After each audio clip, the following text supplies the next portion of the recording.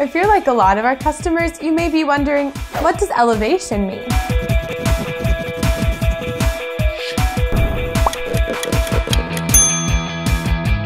A home's elevation is an architectural drawing that shows what the home will look like from all angles.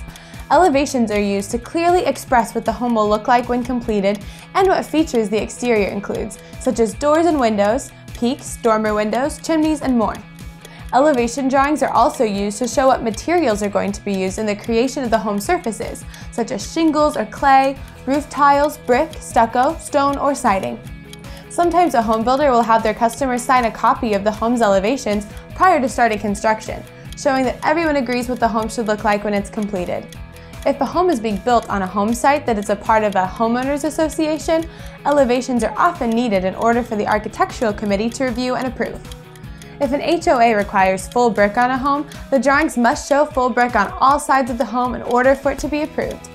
Shaw Homes does this as a part of our mission to meet and exceed our customers' expectations through the process of us building their next home. Phew. Made it. Phew.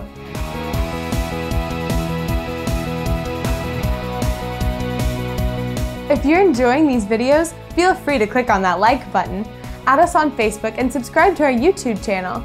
That way, you'll be notified when a new video is posted so you can stay up to date and fully informed.